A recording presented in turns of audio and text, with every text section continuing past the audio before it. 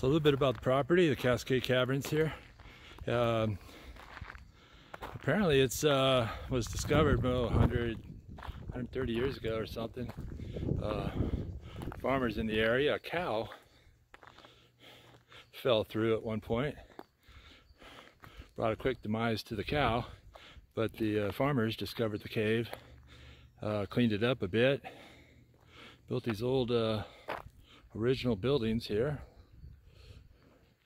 and back in the distance there you can see a couple more, and made it a little bit of a tourist attraction. Over the years, some were added to it, some taken away. Floods killed the original buildings. New buildings are built. It's not in terrific shape, this area. I don't think it gets a tremendous amount of traffic, so there's not a lot of money coming through, but 20 bucks, and it was somewhat worth it. I gave it about 3 stars out of 5. Yeah, interesting. It wasn't terribly deep or distance.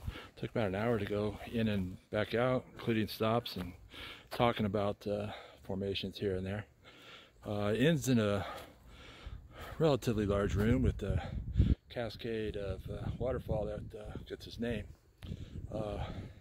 Although it was a bit disappointing, not much of a waterfall really, and over the years it dried up a bit, and so water is actually pumped from the bottom to the top to give it somewhat of a waterfall.